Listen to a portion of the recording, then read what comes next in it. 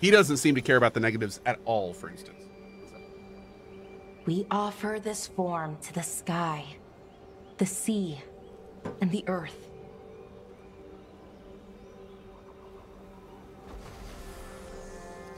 Thanks, Rook, for coming. I don't think I could have done this alone.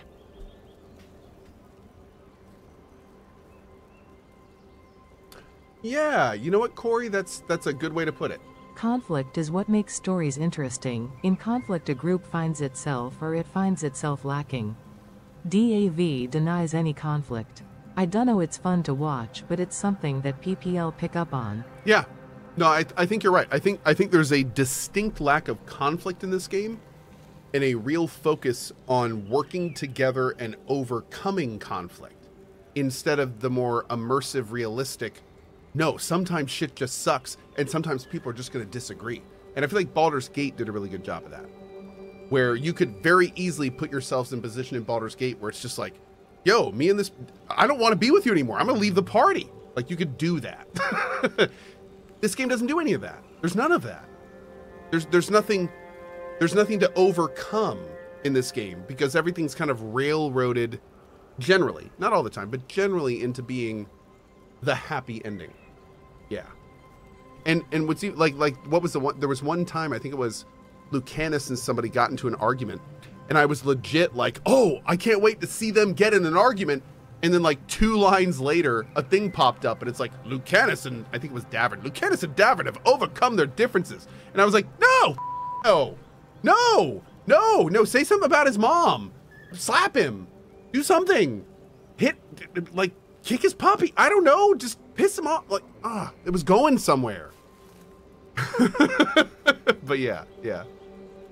I'm with you. We're a team. We stick together. Not the puppy. No matter I know, what. not the puppy. Still, Maybe the puppy was a bit too far, but appreciate it. you know what I mean. Anyways, we need to light 3 more braziers.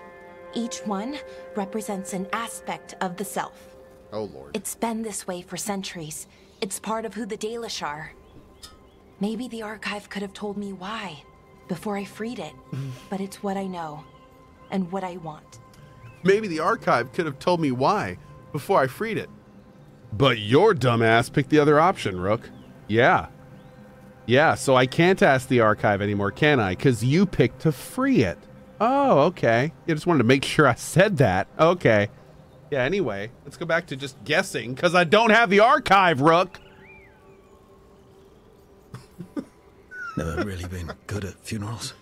Sorry in advance for crying, which I will definitely do. That's true. Oh, that's okay. I don't mind. Anyways, let's head to the first Bulbous, brazier. I swear to God. I kept the archive and Balara got Iron Man suit. Okay. No. The first brazier should be ahead somewhere. How far? However far it needs to be, I guess. Okay, I'm gonna fight this. There are only a select few hills I will die on, but this is one of them right here. Did BG3 spoil us too much in that regard or just set the bar to a new standard? Baldur's Gate 3 set the bar for narrative and character delivery. And arguably, companies like Owlcat are keeping up and in some cases surpassing it. It is not a situation where Baldur's Gate 3 is some unattainable goal that devs can't do. I hate hearing that from people. I hate it. Narratively, immersionly, delivery-wise, Baldur's Gate 3 is absolutely a bar. It is a bar. It is like, sure, argue everything else about the like mo-capping and the resources that went into it and that kind of stuff. Sure, that is something that is completely different. That was Larian being Larian. That was a kind of white whale situation because CRPGs normally don't get those resources. But narratively, the writing, the quality of the writing, there is nothing unattainable by other companies. Those are decisions companies make. Okay, the tone of this game was a decision. The basic writing and tutorial style dialogue was a decision. That was not like a weird unattainable thing Baldur's Gate 3 did. So I really don't like when people say that kind of stuff like, oh, no, Baldur's Gate 3 was a white whale. Don't expect that. No, we can hold companies like this one, BioWare. Of all the companies, BioWare could be held to the standard of No, we want immersive, good writing. We do not want phoned in, I wrote this in a high school class writing. We want real, immersive dialogue that makes us think, that makes us feel like we can absolutely hold them to that standard. And we should. And we did, according to the sales. So, yeah, no, that is an argument I will take to the grave. I will die on that hill. I will die on that hill. And for the record, I do want to point out, companies are keeping up, or in some cases even surpassing, Baldur's Gate 3. Owlcat is awesome. If you played Baldur's Gate 3 and you were like, oh, no company ever comes close to this, play Pathfinder Kingmaker, play Wrath of the Righteous, play Rogue Trader. Like, there's phenomenal, immersive, excellent character development in those games. They are goated games that can keep up with that. And there's a lot of other games that do too. Wasteland 3 is fantastic. We've got, apparently this new game, New Arcline, is doing really well, and it's voice acted and stuff. So, yes, Baldur's Gate 3 showed us that that kind of level of immersion and writing could be mainstream. And we as gamers should absolutely look at every company and be like, you know what? You can do it too. You can give us this awesome immersive narrative experience. You can do it too. Cyberpunk 2.0, even CDPR did it. Cyberpunk 2.0 writing was phenomenal. It was great. It was good. It was fantastic. So it's like, you know, yeah, no, we can hold companies to this. Absolutely. Absolutely. Yes. Okay. I wonder what we lost. In case I haven't made it abundantly clear, I will die on that hill. Besides an I will. opportunity to be called witless fool a dozen times a day?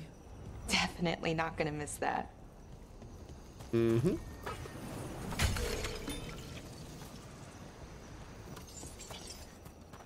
What about Solasta? Okay. Solasta writing was good. But Solasta was not a game focused on the writing. I will say that. Solasta's writing was good. It was not great. It was if you good. Need to talk, let me know. I don't want our history to make things But the thing about awkward, Solasta that was so awesome, I'm still your Solasta was amazing because it's one of the most truest, real interpretations we've ever seen of Dungeons and Dragons mechanically into a video game. And that is something that's amazing, especially considering that the team that made Solasta is tiny. It was a tiny team. So the gameplay was amazing. It's one of the most fundamentally like honest rule set conversions into gaming. And considering the team that made it, like it was fine. But yeah, I mean, I would not put Solasta in the echelon of amazing writing. But it's still a very solid, awesome game. friend, Yep. you know? Very tactically Anyways, fun. Time to light the first brazier. JP made the unobtainable argument when you said BG3 in the podcast. So it's important to mention that the stuff I was talking about with BG3 is not the project as a whole. We're talking about the writing. Baldur's Gate 3 is kind of a white whale in the terms of a CRPG of a game of that height. Getting that many resources. That is unique to Baldur's Gate 3. Hopefully we'll see that change in the future. Now that people know that Baldur's Gate 3 and that type of game can make a lot of money, hopefully we'll see more companies get that kind of money in the future. But you know, to be fair, but that part of it is understandably the white whale, but it's important to separate that from the writing and the stuff that had nothing to do with the resources. Yeah, we had that, like that kind of stuff had nothing to do with the resources. That had to do with the direction, that had to do with the team, that had to do with what they decided they wanted from their game. We give to the sky to share your story with the sun and moon. Feels a little weird saying that one with everything we know now. It's not the ancient elves' fault that Elgernon is, well, what he is. Did I make the right choice? Freeing the archive? Losing that piece of who we were? It's always so weird to me when the game makes us decide for someone else. Like, we had the option. We decided if she freed the archive or didn't. So then to have her look at us and be like, did we make the right choice? It's like, I mean, I already made the choice. Like, what do you want me to say? Yes. It's very awkward. It's very awkward. I mean, I think the only thing... This feels so weird to say because she didn't choose it.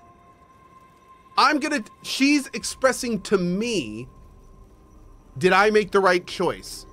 When I made the choice, and then I can tell her to live with her choice that I made. Am I gaslighting her? Is this gaslighting? Am I actually just some huge abusive asshole? Is that what this is? Am I gonna get canceled because of this option? Because I'm gonna come out as some kind of manipulative gaslighting asshole? Is that? Huh? What do I do? I'm gonna let her choose. Not every question has a good answer, but who you are is just as important as who you are. If you want to go back on it, whatever, dude. Syrian didn't want our people to be defined by our struggle. He wanted to go back to who we were before. He said that's when we were ourselves all the way through. But that struggle, it happened. It changed us into who we are now. Just wish it were easier to know. A situation like that question that we just had asked would have been far more impactful if the choices we had made up to that quest had decided the outcome that she had chosen. And then we had this conversation.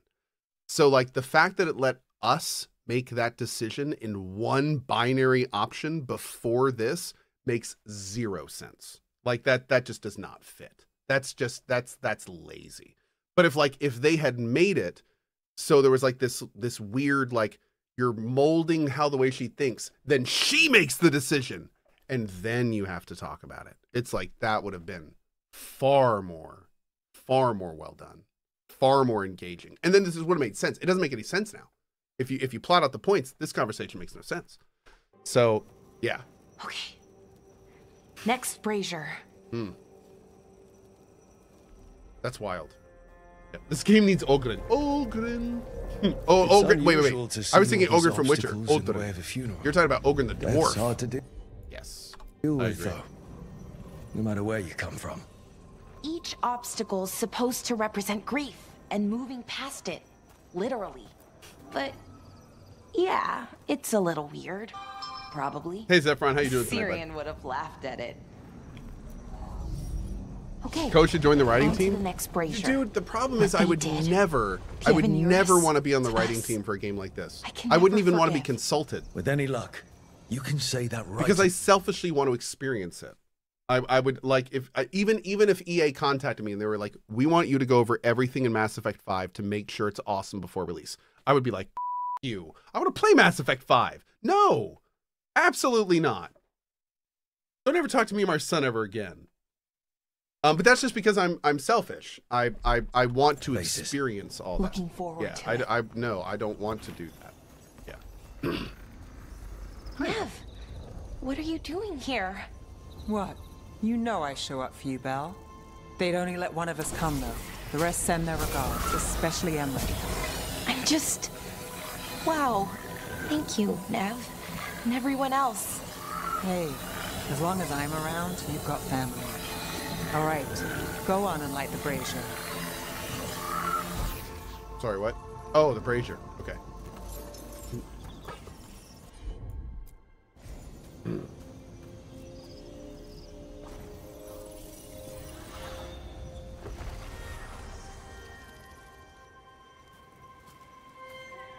A third we give to the sea, to share your story with the heart of the world. We always talked about visiting other lands. Syrian and me, I mean. Maybe the Evanurs did just that. Conquered other people. Shattered them like they did the Doors. What would the world look like if they'd left it alone? Well, we've now met 3 elven gods and 1 almost god, and honestly, can't say I care much for them. But most... Sammy. Cohh is lashing out at the funeral. Why couldn't it have been your hat, Neve? Why did it have to be Syrian? I'm trying to focus. You need to stop that kind of commentary. Okay, let's focus on the game, what's happening on the screen. Of the other elves I've met have been pretty okay. At least the ones that aren't gods. I keep trying to remember. The Elven were the first people the Evanurus enslaved. They broke us and kept us broken. We survived in spite of them, not because of them. But it's still hard, knowing what I know. Okay, on to the next one. Is that Josh Hayes voicing him? Okay. Voicing Rook? No, that is One more Alex brazier Jordan. to go. He is an always get the insanely words wrong talented VO who is in the popping rituals, up everywhere. I mean, Syrian would laugh at me. Well, not in a mean way, and he'd help me. It meant a lot. So why are there people waiting after the obstacles? It's a reminder that on the other side of even the hardest days, people are there for you. I like it. It's literal in a really reassuring way. Yeah, that's a nice thought. Yeah, I have to say, Alex Jordan's VA on the main character Rook has not only been like marvelously consistent, but it's one of the reasons, like his voice work has been like an anchor point for me throughout the game. Dalish It's clans really well planted done. trees for their funerals. Yeah. This is what we've always done, that I remember, anyway. Well, we didn't use ancient magic before. Balara, I'm sorry about Syrian. Thanks, Strife. I'm glad you're here. He was one of us, even if he never officially joined. Oh, no, to put it bluntly, like, all of the voice actors have done really well in this game. I've had issues with the dialogue and the writing, and specifically what they're saying, but the delivery has been fantastic. The only person I would say that does not have good delivery, to put it bluntly, is Nev. I don't like Nev's delivery. I feel that it's incredibly unemotive. I feel like her reaction is very muted. And I feel like when you compare it to other voices in the game, it sticks out like a sore thumb. However, after the first week of playing this game, I went to check out the voice actor of Nev, the person who does voice acting for her. And if you watch her, if you watch the actor, she's one of those people that speaks more with her body and face than her voice. She is incredibly emotive outside of her voice. And the problem is none of that comes through with Nev. None of it. So like it's a weird dichotomy. Because I don't like I like the voice, but it seems unemotive. But then if you watch the actor when she's doing her and delivering her lines, it's totally different than if it's just Nev and her like head slightly moving and mouth opening. So yeah, I feel like Nev's performance would have been so much better if they did mocapping, because the actor's really good at doing that. Yep. But to be clear, like even with that, like all the voice work in this game has still been really good. It's none of it has really stuck out as not Protecting Arlathan. Which is, I mean, even impressive knowing for the how many cost. voices are on the game. Saving the world. The delivery Seems is always like it good. might run in the family. Time to light the last brazier. Really, IB Sammy, no kidding. It's crazy because Lucanus gets really fine-tuned micro-emotions, especially in your romance, but Neve's face still looks kinda flat too. Yeah, dude, Nev's face is always flat, not like sometimes. I've been looking for it. It never really syncs up with, you can tell, the performance that is being given. Mayshar, that's a good point. I mean, maybe so. Maybe so.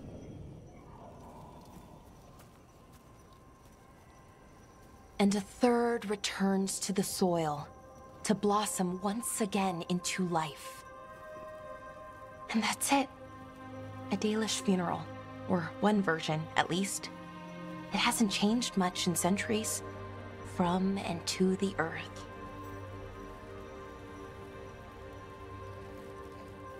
Huh.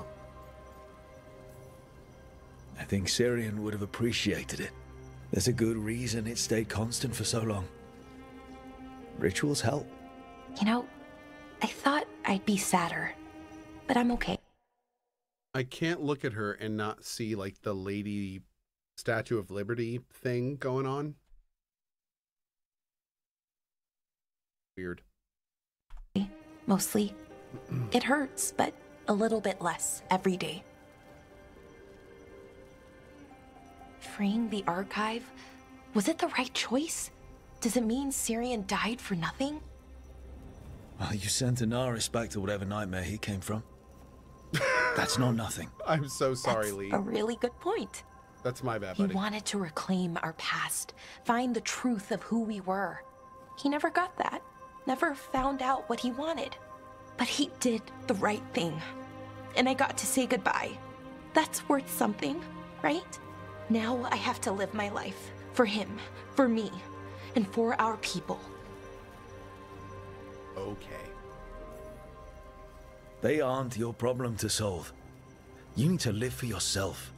That's true. There's still lots to do, to change.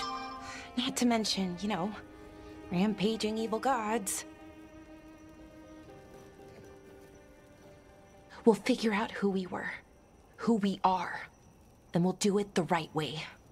It's time we let the ghosts of the past rest. I hope you've found peace, and that we'll meet again.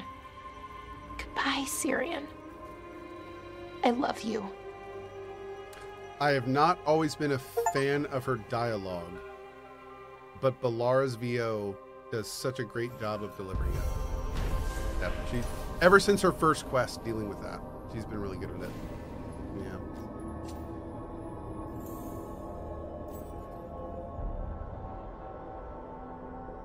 Art Boyo, I mean, he's not wrong. Yeah. Like, there's different ways to say that, but what he said is not wrong. I've wondered something. Let's look at Emmerich's stuff real quick. Might you... The voice acting in this game is a letdown so hard by the poor writing, says Leprechaun. Well, again, I think the different, more positive way to look at it is the voice acting, and a lot of times carries the not so well written dialogue. And I think that's true, especially Alex Jordan, Rook's character. There's been many times when like his delivery has made the lines, in my opinion. But yeah. Ooh. All of Emmerich's abilities apply necrosis when dealing damage. The party's affliction damage is increased by 25%. It's not bad. That's not terrible.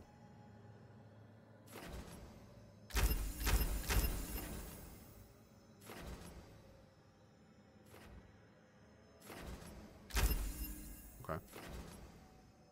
What's the other skill we don't really use much else from him? Okay. Do we have a revive charge on him?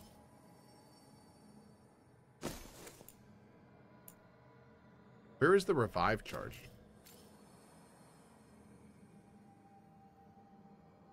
Oh, is that here? Oh, dude. No, we need that. Oh, that sucks. Okay.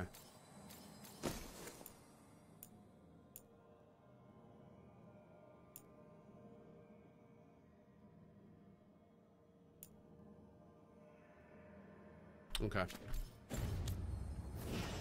lifespan be extended? What is this? Riven Crossroads. Let's go here. We got some new quests here. Is that an Imperial Aquila T? The Emperor Protects? Yes, it is. It's a Rogue Trader t-shirt. Yeah, dude, I love Rogue Trader. One of my favorite games in recent memory. A phenomenal, phenomenal game. What is this?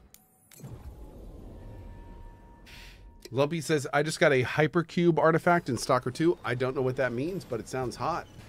Congrats, I think. I see our targets.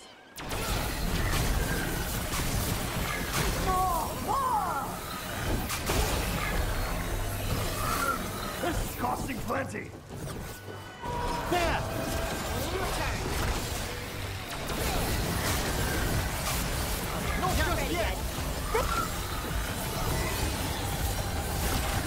Making the rest of us look bad, Brooke.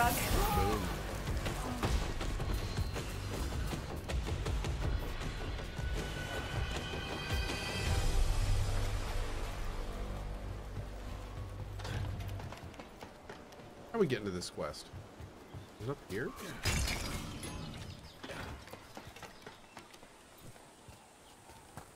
Maybe?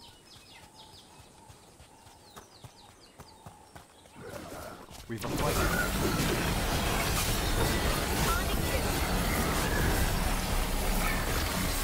An excellent hit, Brooke.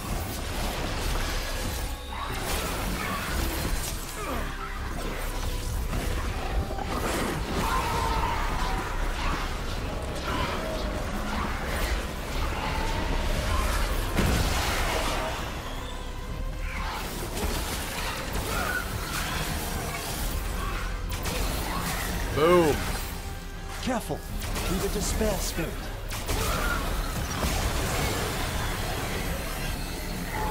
Not yet. I need a little time. Just a moment.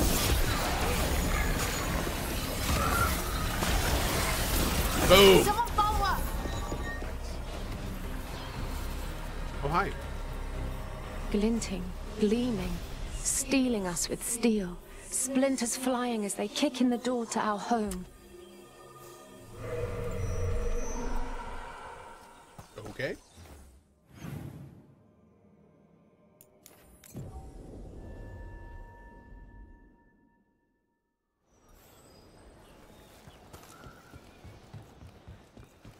I've wondered something, Harding.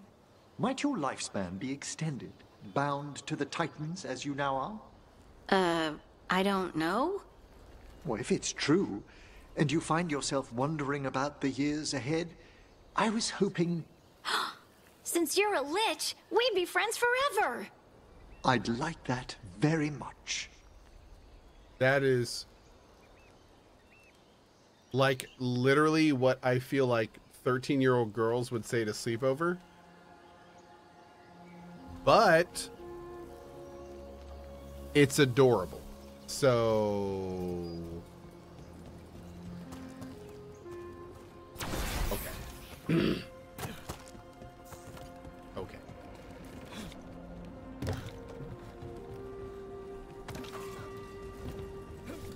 Oh god, I'm dead. I died. I died right there. I'm dead.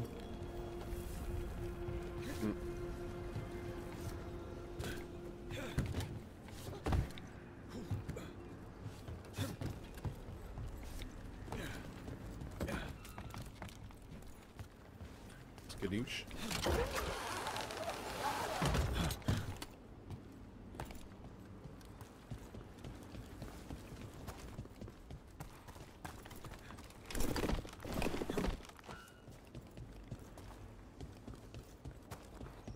Could be right here.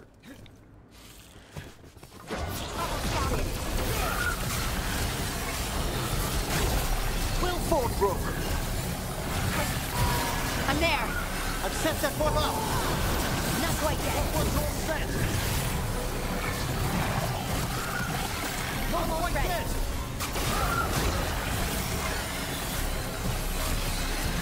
Nice one. Bam.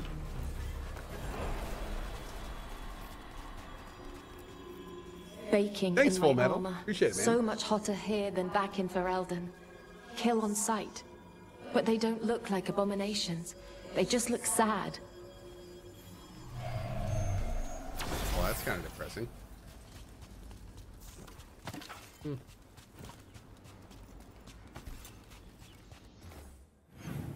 Oh. This is happening.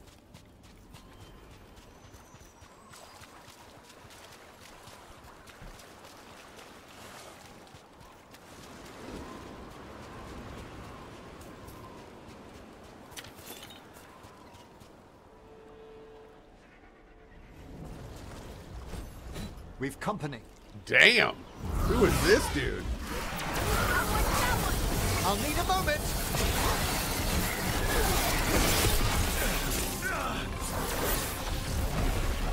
They attack from afar.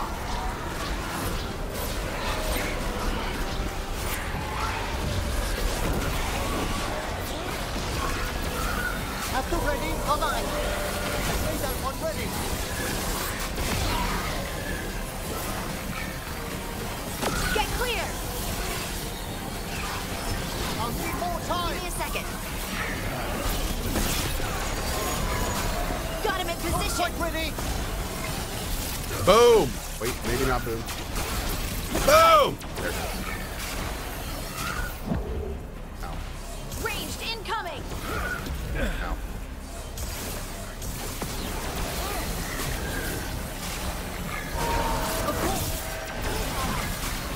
Finish it.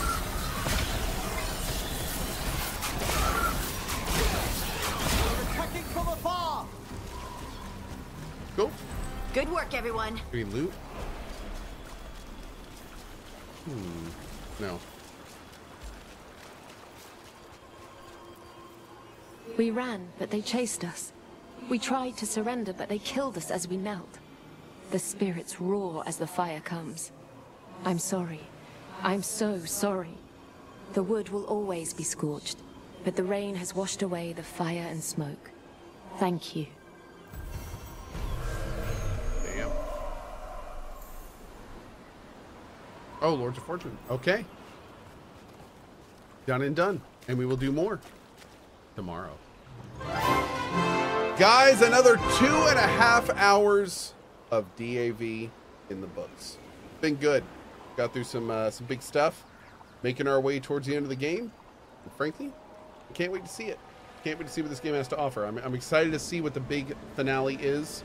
And I'm hoping it will be a nice bookend to our Dragon Age experience. So, yeah, we'll see. Anyway, tomorrow morning, more Stalker. Tomorrow afternoon, we've got some Naraka and I think the PC Gamer Show. So it should be fun. And then probably more of this tomorrow night. So hope to see you there for it. Should be a good time. And as always, thank you so much for being here. Have a great morning, afternoon, or evening, wherever you are around the globe. And an excellent rest of your night. Have a good one. Bye-bye.